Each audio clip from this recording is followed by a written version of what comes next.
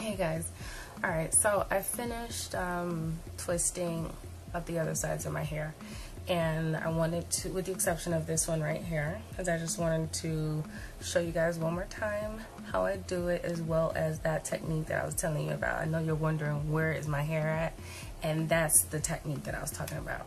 But anyway, like I said, with the 2E moisturizing leave-in conditioner, curl enhancing smoothie, curl and style milk, and I'm just going to spritz a little bit more of this on here, because after you go through and twist up all of your hair, some parts of your hair gets dry again. So I'm just going to spritz it one more time.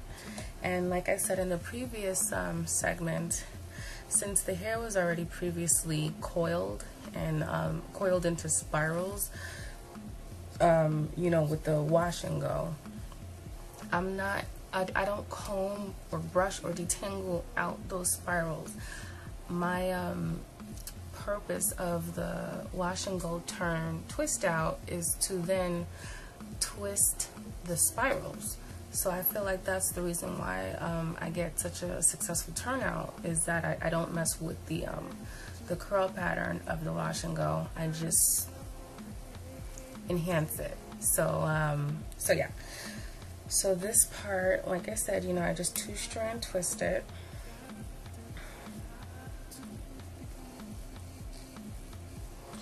All the way down. And now that technique that I was telling you guys about, which helps me, is that, you know, when I'm trying to get that extra length in, you know, from my my twist outs. Now what I've been doing is that I will turn the hair, the 2-strand twist, taut, as if I'm going to try to make a bantu knot, but I'm going to hold it straight, and I'm just going to pin it back. You could pin it back, you could pin it side. As you can see, this is the end of a braid that was coming this way. So ultimately, it doesn't have to necessarily be that you're pinning it to the back. Just pin it away from the direction in which you twisted it from. So this one, I'm gonna join it together with that one, because I don't have that many pins on me right now. But ultimately, you know, I do the 2-strand twist, and then I twist it out till it's taut, and then bring it to one side of my hair, so that I'm pulling on it and I'm causing tension on the twist.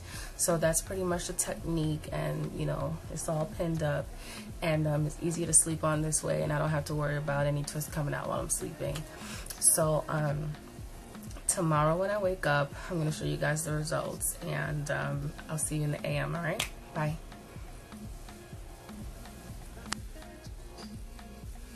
Hey there.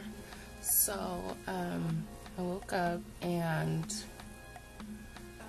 took the pins out, you know, that I added to stretch out the twist. And like I said, this was a wash and go, and turned twist out. So took most of them out. Just wanted to come in and show you guys, you know, the remainder.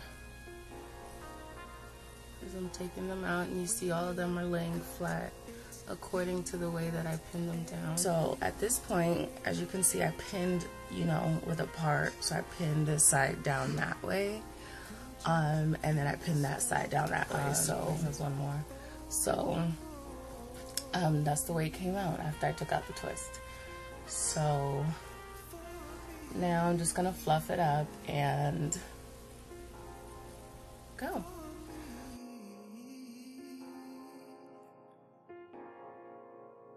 I mean, as the day goes by, you know, it's going to get bigger, and and I like it this way. I like it bigger either way. You know, I think it's pretty. I may come back and let you see how it looks tomorrow after it gets bigger. Alright, so thanks for watching. Have a good day, and I will see you tomorrow. Bye. Hey guys, so I wanted to just come on and show you guys how it's looking at second day hair. So ultimately, you know, shrinkage did come back, and that's cool with me, that's fine.